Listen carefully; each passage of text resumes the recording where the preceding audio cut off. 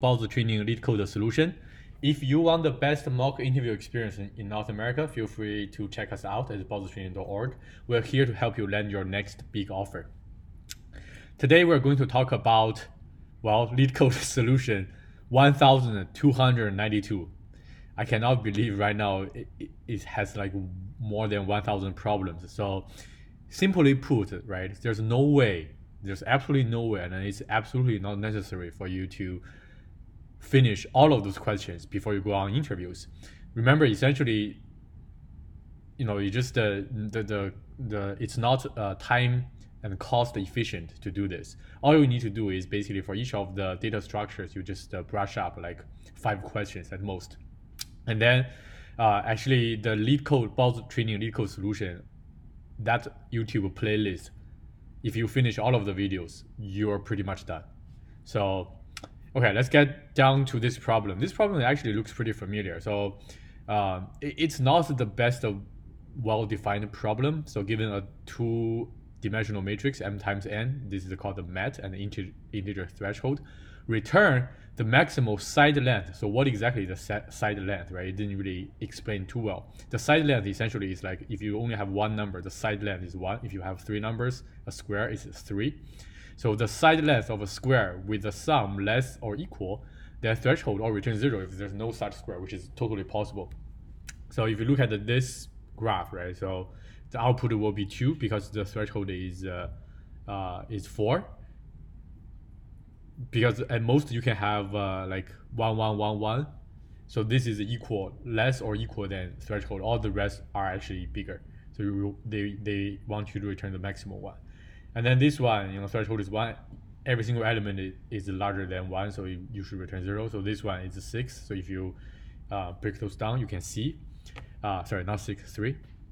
Okay, so given this problem, what is your thought? So there's definitely absolute brute force way, right? So is like for each of the length, you can start from the minimum of the row or column. You literally do another kind of m times n just to calculate the sum. So we know that's definitely not optimal. And at that moment, we should remember we used to have this problem. I cannot find it, but I definitely saw this before. It's like a prefix sum matrix. So what is a prefix sum matrix? So a prefix sum matrix is a matrix that for each of the cell in the matrix represents the sum in an original matrix, the sum in the original matrix from matrix 0, 0 to matrix I and j. So this is kind of the mathematical formula. So a quick illustration is, so let's say if this is a matrix, right? So if I want to have this point, so the prefix sum matrix of this point is essentially this area. Okay, and then let's say if you're on this point, the prefix sum of this matrix is this point. So for this one, it is actually the element itself, and then if it's this one, looks like this. And then if you're here, so it's like this, it can be a rectangle, doesn't necessarily need to be a square. So that's basically the way it is. So once you have that, you have this kind of thing. So now, if I'm telling you, okay, so what is the sum of this area? So what you can do is you can use the sum of this area,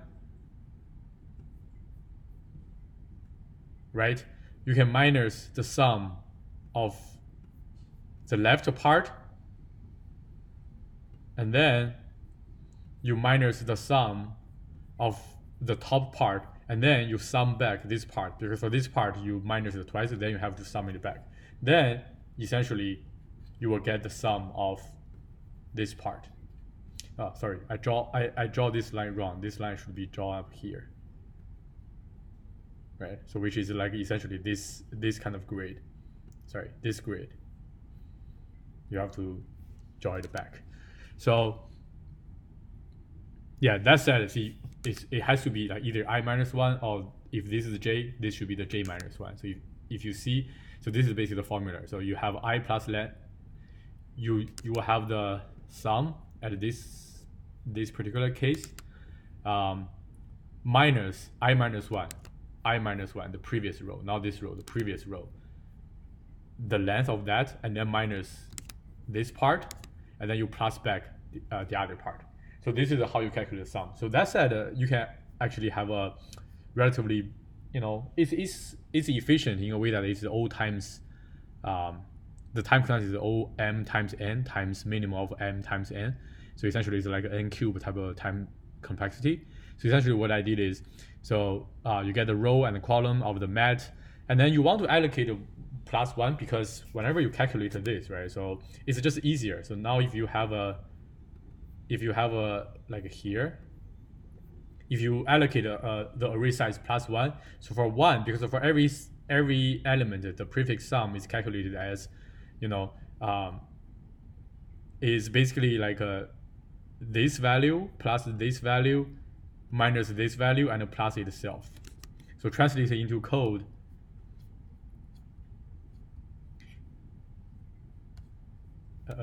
okay. Let me see. I think I have it here. Yes. So translated into code, it looks like this. So the initialized part, you have your left part, the left part plus the right part minus the diagonal part, and then you have to plus the value on its own. So this is basically you constructed the prefix sum array. And once you have because if you allocate one extra, right, so all those are defaulted to 0, so you can just calculate everything just like its own. For example, it's 1, it's 0 plus 0 minus 0, but plus 1, now it's still 1, right? So yeah, just calculate it this way, you realize it's way easier, and then you basically doing this kind of like a brute force way, right? So you just basically choose the minimum of the row and column, and then for each of the row and column starting, we want to start from the maximum to minimal. So we're doing this like a triple for loop, nested for loops. And then here we're essentially calculating the sum. I just explained it earlier. And then if it's less or equal than threshold, you just return the results. So this is the brute force way, ON cube method, right? There's other two optimizations you can do. Actually, if you follow the hint, it asks you to use binary search. So there's a binary search way you can do. I linked the solution here, not this one, but I think it's this one. Yeah, it is this one.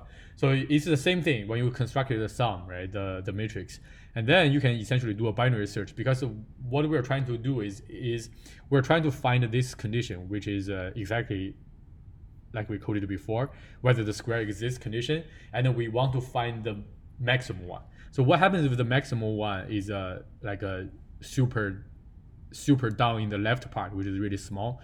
So if you're going from the right all the way to the left, it's not efficient. You can always cut in half, say, okay, should I go left or right? So if you need to go right, you can just binary search way to do it in right. So that it will basically helps you in a log minimum of m times n solution. There's actually a smarter way. Shout out to Drunk Piano. To solve this is whenever we constructed the sum, right, we can actually, with the prefix sum, we can actually, along with this process, we can actually also calculate the length. This is purely based on the assumption that on this problem, if you have, for example, a square that is 5 by 5 that satisfies your need, that means there's definitely a square of 4 by 4 can satisfy your need. So which also means basically that will definitely be a square of 3 times 3, 2 times 2, and 1 times 1, right? Because all those, it is the sum of all those values. So that's why essentially what this most optimal algorithm is doing is whenever we construct the array, you're like, okay, let's just check if there's any square 1 can satisfy my need. If there's square 1 can satisfy my need, I just increase my length to be, actually it's here. I just increase my length by 1. So now I'm looking for, is there any square of 2 that can satisfy my need? So that's basically just keep increasing, because if there's a square, let's say the maximal solution is 5, there has to be a maximal solution of 2, and then there has to be a maximal solution of 3. So in that case, you actually won't miss anything by this scan. So that will basically give you the best solution. It's kind of hard to think. I would say in the real coding, if you have the ON cube solution, if you can code it up correctly, things should be fine. All right, let me know if you have any questions. Leave any comments below. If you like the video, please So subscribe and then give it a like button. Click the like button. Until then, I will see you guys next time. Bye.